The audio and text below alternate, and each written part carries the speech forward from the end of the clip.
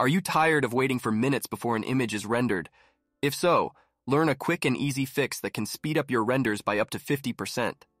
By discovering a specific configuration, you can optimize the Stable Diffusion process and enhance rendering efficiency on Nvidia cards. In addition to the easy fix, we also have some extra tips to further accelerate your rendering process. Let's get started. The first step in enhancing the rendering speed is to edit your web UI user.bat file.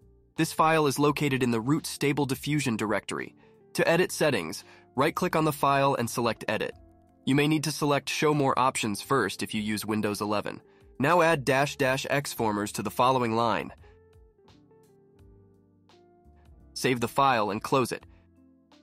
Now double-click on the file to restart Stable Diffusion. If this is your first time applying the fix, you will see a message indicating that xFormers is being installed. Once the installation is complete, the message, Launching Web UI with Arguments xFormers, will appear, indicating that the optimization has been successfully applied. Once you have successfully applied these settings, you will notice a significant increase in rendering speed when generating images. However, that's not all. There are still a couple other tips to further enhance the rendering speed in Stable Diffusion. Let's go to tip number 1, increasing batch size. By increasing the batch size to around 4, you can achieve a noticeable speed boost. Utilizing a batch size of around 4 will result in VRAM dumping between each image generation, thereby enhancing the rendering speed.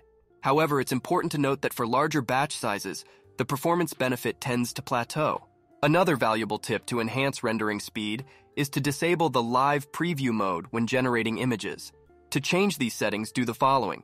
Go to the Settings tab, click Live Previews in the left sidebar. Make sure to untick the box. You could additionally set the live preview display period to -1. This will make sure that the images are only shown after completion of the batch. Now apply the settings and reload the UI. By implementing these simple fixes and tips, you can significantly accelerate your Stable Diffusion renders.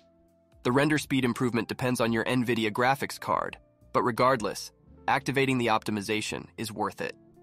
We encourage you to apply these tricks and settings and hope that you will have amazing results. Thanks for tuning in and happy rendering.